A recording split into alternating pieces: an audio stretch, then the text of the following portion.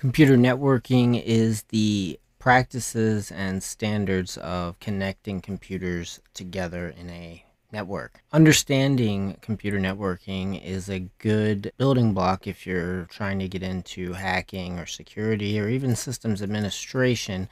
And in this video, we're going to go through all of the fundamentals of computer networking. I'm going to show you some of the utilities and programs that you can use to get a better understanding of a network. And we might even show you how to make your own Ethernet cable or terminate Ethernet cable, so stick around.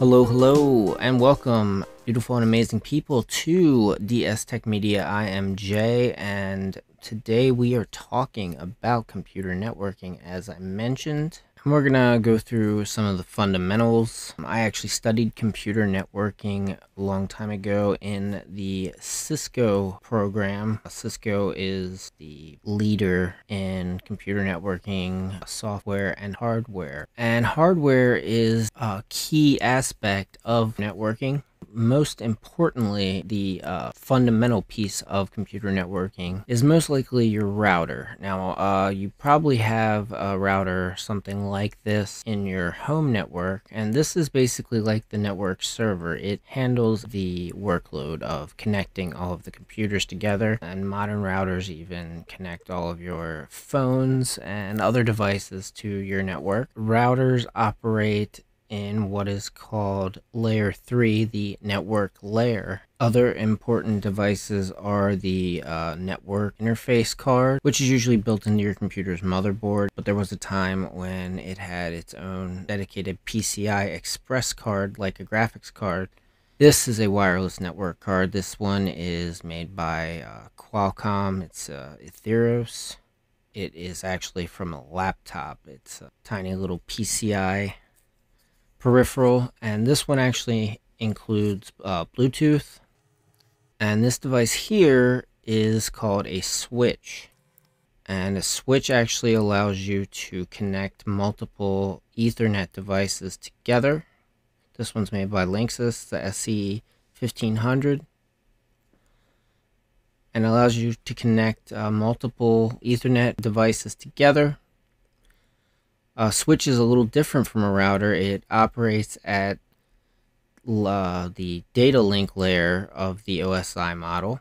It actually operates with MAC or media access controls via the lookup table rather than IP addresses in the routing table. So in a typical network situation, the router is the center point for your local area network. The router acts as your default gateway to the internet as well. The entire networking scheme is made up of something called the TCP/IP protocol, which is the transmission control protocol / internet protocol. And IP addresses are a string of numbers separated by periods, such as 192.168.1.255, and often they have something hidden behind them, and this is known as a port. Various ports do different things. So port 80 corresponds to HTTP servers, which is the hypertext transfer protocol. So when your computer tries to access something that way, the network on the other end knows you're looking for a web page. It could also be the port number 443, which means it's the secure sockets layer, and that would be, rather than an HTTP address, that would be an HTTPS address, meaning that it's using the secure sockets layer security protocol on top of HTTP.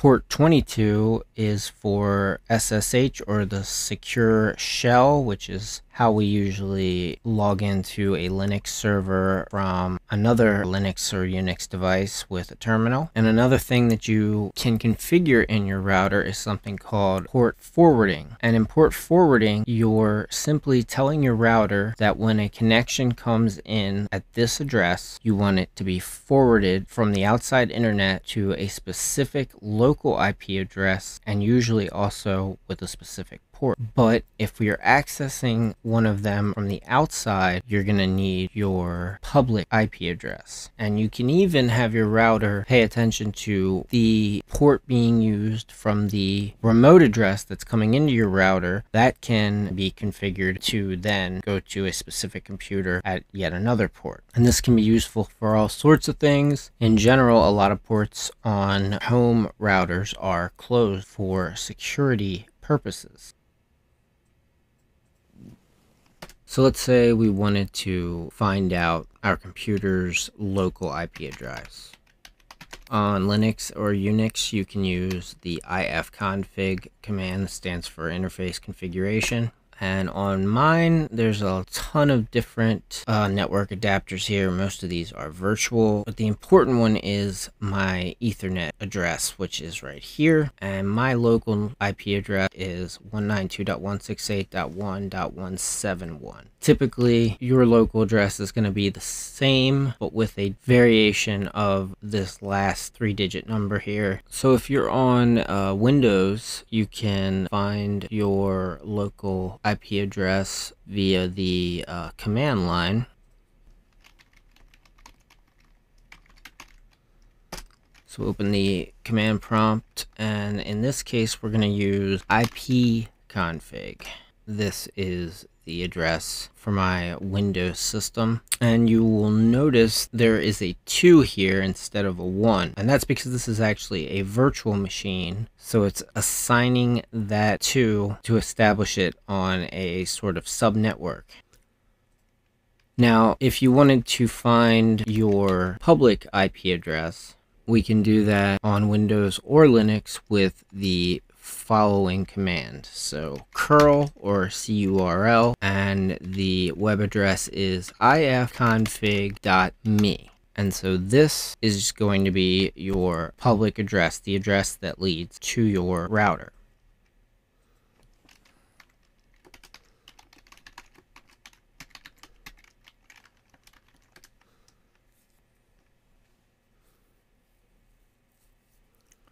Speaking of your router, and I should mention that you can access your router's web interface by its local address, which is usually 192.168.1.1. If you log into your router and want to forward a port, you just look for the port forwarding section, and here you can set up port forwarding, specifying the local address you want to forward to, the source ports, the destination ports, and of course the port that you're trying to forward to. You can even give it a schedule, and this can be useful especially if you're hosting your own website or any type of local server on your network.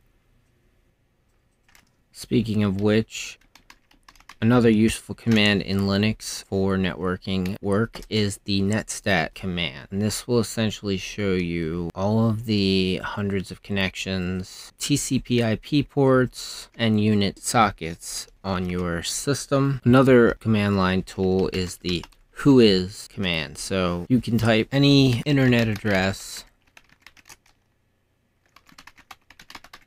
such as youtube.com, and you'll get the registrar information for this website. Now, I did youtube.com, which is clearly a huge site, but this can be useful if you're trying to find out more information about a particular website online. It gives you the IANA ID, which IANA is what manages all of the internet topology. You can see the creation date for the website, and we can see the admin organization, location, state and province, country, and various other information about any domain online. Another useful command for monitoring data that is going across your computer or out of your computer is tcptrack. So you need to run this as an administrator, so sudo tcptrack, and then you'll also be needing to specify the interface. So in my case, it's Ethernet P0S25. On yours, it might be something like ETH0. So sudo tcptrack -I for the interface.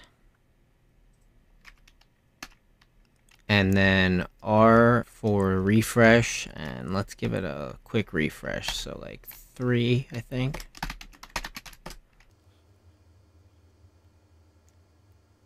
And this is showing me all of the traffic currently going across in or out of my computer. You can pause it or unpause it. And with this, we can see what ports are being used and also the addresses that they're going out to and what ports are being used on those addresses. And this can be a way of finding if there's anything suspicious running in the background, or if you just want to know what's running on your computer talking to things across the internet, which can be pretty important depending on who you are. And with that IP address, you can usually figure out where that is, what website that is, via a Google search.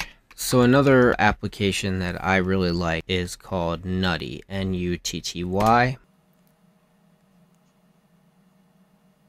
And with Nutty, we can get lots of information about the computer we're running. We can look at what apps are using our internet connection currently and how much they're sending and receiving. So we got Nextcloud, Brave, Dropbox, and we can do speed tests, and all of the netstat data is also listed in here. But what I really like using it for is looking at the network topology. So we can see every computer on the network. It shows us which ones are currently running and the ones that aren't on, when they were last seen, when they joined the network. You could find somebody who is perhaps stealing your Wi-Fi this way. And Nutty is just a great tool in general for basic information. Now, a tool that is more commonly used by professionals would be nmap or even ZenMap. And ZenMap is just one version of a graphical interface for nmap. This is my preferred way of doing it, nmap SI4. It's a Qt5 based GUI. And we can take one of the local IP address or IP address in general, and we can scan the address for various pieces of information about it. And if we click on it, we can see that the host we scan has a little penguin icon because it is a Linux host. We can see all of the open ports on the host and even what service they correspond to. This can be a way of determining attack vectors if you're trying to do penetration testing. If it was a remote host, we'd be able to see the trace route, the lookup, and it'll even populate this security network vulnerabilities lookup with the services that we saw. And we can even run a search to determine vulnerabilities associated with those open ports and those services. So it's pretty useful in that way. And another program that's used for network visualization is etherape. And once it's running, you have to go to your interface here and specify which interface to use, but it'll actually trace all of your internet traffic out to various IP addresses and websites, and it'll even show you a connecting graph of those sites so you can better understand how those sites are sharing your data in some cases. And you can see what protocol it's going out on. So if you click nodes, it'll even bring up this list that shows you everything that it's found so far. So basically, just another way of getting the same thing done.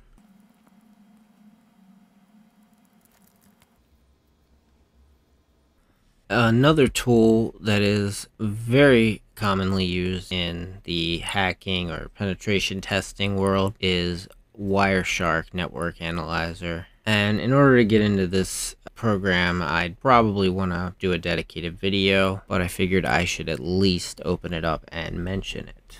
Okay, so now I'm going to show you how to make Cat5 Ethernet cable, or terminate it rather. So you're going to need some raw Cat5 cable. This is Cat5e. This is riser cable. It's the cheaper of the versions. The other kind that you'll see is probably called, I think it's called plenum, and it's for if you're running your cable through ductwork, which we are not, so this is usually going to be cheaper. This is usually going to be what you want, and this is 100 foot of it. And the other thing that you're going to need is a tool. This is by Klein Tools. If you're an electrician or know an electrician, they will know the brand Klein. And this is a crimper, cutter, and stripper. And it works for Cat5 in Ethernet or Cat6 Ethernet. And also has phone jack crimper. On the other side, it has another smaller connection for P crimper. We got some other tools here. This is a punch down tool. This is for doing box Ethernet wiring. And this is a stripper plunger. It's for stripping and slitting cable. You don't really even need one of these. The only thing you really need is this. And of course, we're going to need some RJ45 connectors.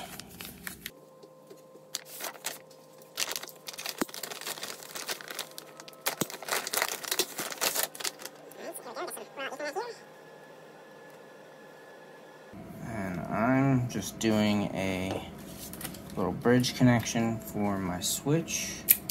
I'm only going to need about, probably about like that. That should be plenty. And when I made that cut, not only did it sever it, but it also started stripping it for me.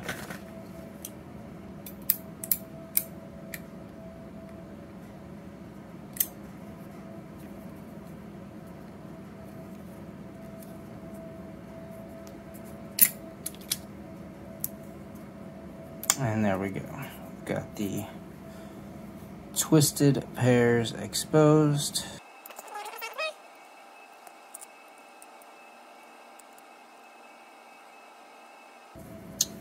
Alright, now we have both sides. So the pattern we're going to be doing is the T568B pattern. This is pretty standard. And it's going to be the striped orange, the solid orange, the twisted green, the solid blue, then the twisted blue, the solid green, the twisted orange, or I'm sorry, brown, and the solid brown. And we have to make a flat pattern like that. And that's gonna go into, we're gonna insert those into the RJ45 connector. Once we got them all lined up, we just gotta crimp them.